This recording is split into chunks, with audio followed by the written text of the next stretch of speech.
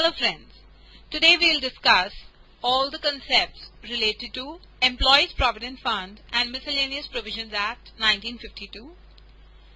This topic is a part of IPCC Paper 2, Law, Ethics and Communication, and it's numbered as Chapter 5. And as for me, I am CA Paridisana, your mentor for this particular chapter. Friends, let's check out what's the main objective of the Employees Provident Fund and Miscellaneous Provision Act. Here, the main intention is to enforce all the provisions related to three things. Firstly, a Provident Fund scheme. Secondly, a pension scheme. And thirdly, deposit-linked insurance scheme. Let's consider the most important concept of the chapter. You could get an out-and-out theoretical question that please explain the Provident Fund scheme as per Section 6. The entire answer would be completed in 6 simple points. Firstly, the scheme has to be framed by the central government in the official gazette. The scheme should provide for Provident Fund benefits. Once the scheme is framed, the Provident Fund will be set up. The fund would be administered by the Central Board of Trustees. The employer would contribute maximum 10% of the basic wages and dearness allowance and retaining allowance. The employee would contribute minimum 10% of basic wages plus dearness allowance plus retaining allowance. And the final point is that this scheme would provide for all the matters which are specified in Schedule 2 of this Act. Let's consider an out-and-out theory question on the pension scheme. The entire answer would be completed in 6 simple points. Here we go. The scheme should be framed by the central government in a document called the Official Gazette. The scheme should provide for pension benefits. Once the scheme is framed, the employer should set up a pension fund. This fund should be administered by the Central Board of Trustees. The employer will contribute 8.3% of basic wages, dearness allowance, and retaining allowance. The scheme should provide for all the matters which are specified in Schedule 3 of the Act. Another theoretical question for you is the deposit-linked insurance scheme as per Section 6C. The scheme should be framed by the central government in the Official Gazette. The scheme will provide for life insurance benefits, and once the scheme is framed, a fund would be set up, and this would be administered by the Central Board of Trustees. The employer would contribute 1% of the basic wages plus dearness allowance plus retaining allowance. Finally, this scheme should provide for all the matters which are specified in Schedule 4 of the Act. Friends, let's consider the exact meaning of the Central Board of Trustees and also the composition of the Central Board of Trustees. The Central Board of Trustees is constituted by way of a notification in the Official Gazette by the central government. The Central Board of Trustees will manage the Provident Fund, Pension Fund, Insurance Fund, which is set up under Section 6, 6A and 6C respectively. The Central Board of Trustees will consist of the following persons, and each of them will be appointed by the central government. The Central Board of Trustees will comprise of, firstly, the Central Provident Fund Commissioner, the Chairman, Vice Chairman, maximum 15 central government and state government officials, and finally, maximum 10 representatives of the employer and employees each. Now, what about an executive committee? The executive committee has been described in Section 5AA. The executive committee is constituted by way of a notification in the Official Gazette by the central government. The main objective of setting up the executive committee is to assist the functions of the Central Board of Trustees. It consists of the following persons, and please remember, each of them would be appointed by the central government. The Central Provident Fund Commissioner, the Chairman, maximum 2 central government officials, and finally, maximum 3 central government officials and representatives of the employer and employees each. Let's consider the meaning of an employee. Only that employee who would be defined under Section 2F would be eligible to claim the benefits of Provident Fund, pension and insurance. So, let's check out who are these employees. An employee over here would mean any person including an apprentice and employed even indirectly through a contractor. And finally, please remember that employer has the same meaning which is given in Payment of Bonus Act 1965. Let's consider the establishments to which this act is applicable. Now why this is important? If and only if you are an employee defined under Section 2 and that too of an establishment covered under Section 1, subsection 3, then only you will have a right to claim Provident Fund, pension and insurance benefits.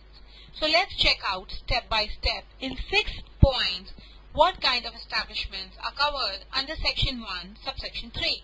So here we go. Firstly, it's applicable to every factory, but the factory should fulfill 2 conditions. Condition number 1, the factory should be engaged in a Schedule 1 industry, and condition number 2, such a factory should have minimum 20 employees. Then, any establishment with minimum 20 employees, but please remember that once the number of employees crosses 20, this act will be applicable even if subsequently the number of employees falls below 20. Fair enough. Any establishment which would be notified by way of a notification in the official gazette by the central government, even if lesser than 20 employees.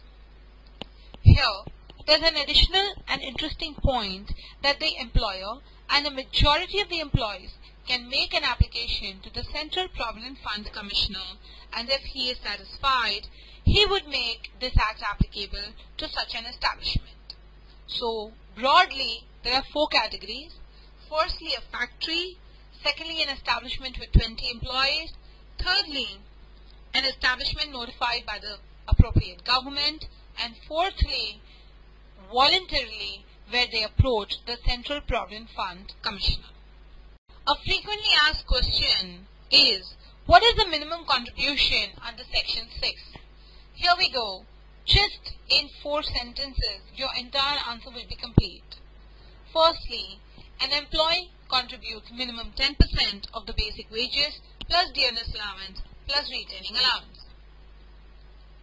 Dearness allowance is given by the employer to the employee just to cope up with a high cost of living. Retaining allowance is given by the employer to the employee in order to retain the employee. And lastly, please remember that if the contribution amount is a fraction, then it should be rounded off to the nearest rupee. Now, what about basic wages? Basic wages would mean all wages which are received in cash, but excluding cash value of food, any allowance, that is house rent allowance, dearness allowance, retaining allowance, bonus or commission, and also excluding any kind of presents from the employer. Now, what about the powers of the inspectors? The inspectors would be appointed by the government by way of a notification in the official gazette just to ensure whether the provisions of the Employees Provident Fund and Miscellaneous Provisions Act have been followed or not. But the best part for you is that the powers of the inspector are same as the Payment of Bonus Act. So you can refer to the slide given in Payment of Bonus Act for the same. Now, what about departments, undertakings and branches? The best part is that even this is the same as the content in Payment of Bonus Act, so you can refer to the relevant slide for the same. Now, please listen to this very carefully. What is the theory related to attachment of Provident Fund balance? Now see, when a person becomes insolvent, rather he is declared to be insolvent by the court, a person called the official assignee is appointed to dispose of his assets and pay off his liabilities. Such a legal assignee has been given the power of attachment of property of the insolvent person. But what about the Provident Fund balance? Let's check it step by step, just in 3 simple points. Firstly, any balance in the Provident Fund account with the employer will not be liable for any attachment under the order of the court. The official assignee will not have any claim over this amount. And Section 10 is applicable even if any balance is payable to the legal heirs of the deceased employee. So friends, you can be rest assured that Section 10 acts totally and completely in favor of the employee. What are specifically exempted establishments covered under Section 16? Let's consider them step by step. Firstly, Section 16 gives the power to the central government to exempt certain establishments from the applicability of this Act by way of a notification in the Official Gazette. So it's very clear that only those establishments which are stated by the central government in the notification will not be liable to make any contribution to Provident Fund, pension or life insurance. Following establishments are specifically exempt: any establishment which is set up by the central government or the state government, any establishment which is set up under Central or State Act, any newly set up establishment till 3 years, and lastly, any cooperative society which is having maximum 50 employees and working without the aid of power. Continuing Section 16, please remember that any other establishment may be exempted by the AG by way of a notification in DOG after considering the financial position and the relevant circumstances. Such an exemption will be granted only for a specific period and subject to certain conditions. Now, what are authorized establishments?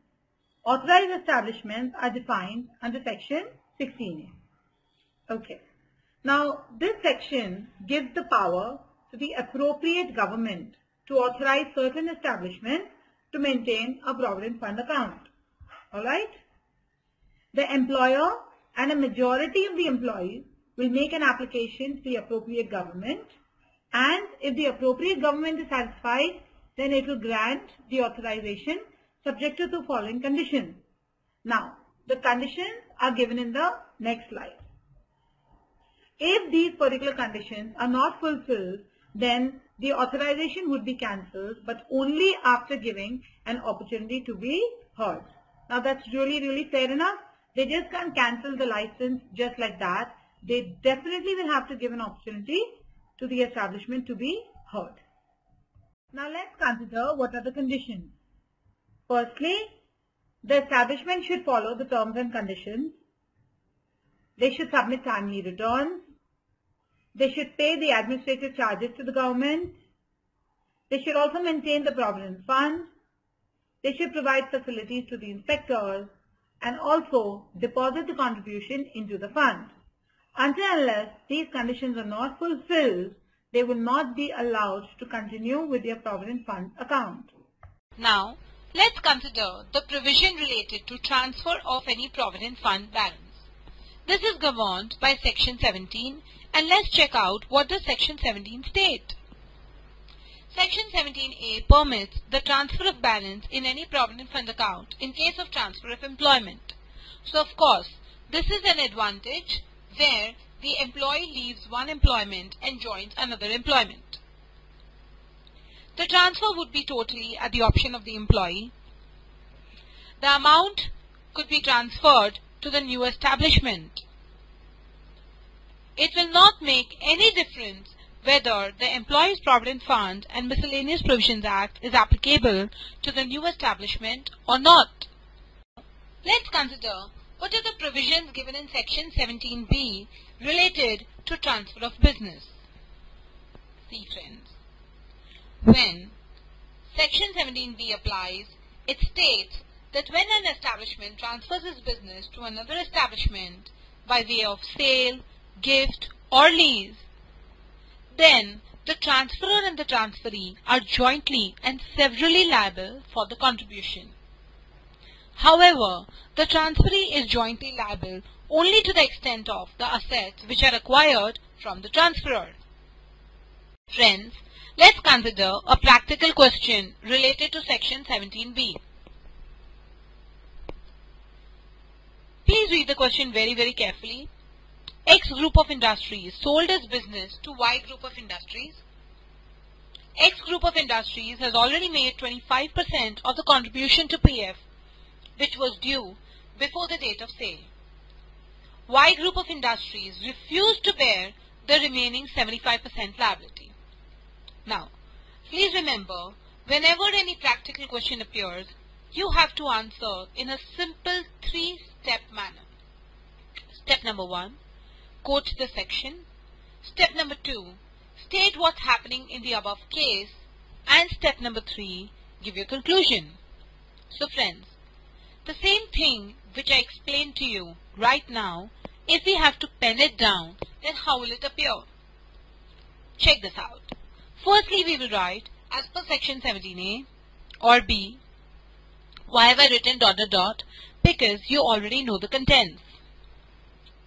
Then we will state in the above case, and finally our conclusion would be that Y group of industries is definitely liable for the contribution. Friends, let's check out what's the final summary. Well, all the concepts related to Employees Provident Fund and Miscellaneous Provisions Act have been explained in the order of the sections of the Act. All the theoretical concepts have been combined with practical cases wherever possible. And for best results, you could prepare a list of sections for revision and future reference. So friends, all the best and happy studying. So friends, this is CA Paridhi Sinha signing off with your chapter Employees Provident Fund and Miscellaneous Provisions Act. Thank you for being such a wonderful audience.